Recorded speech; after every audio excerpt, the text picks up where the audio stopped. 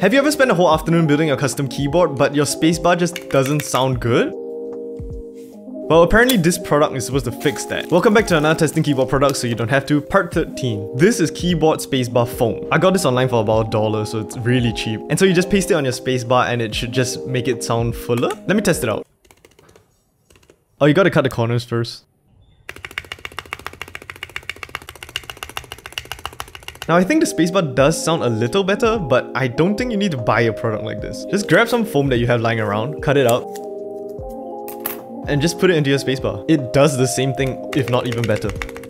I'll rate this product a 4 out of 10. I think it is good for the price, but I'm pretty sure you can just find some stuff lying around at home and just do it yourself. And yeah, let me know what you want to try out next.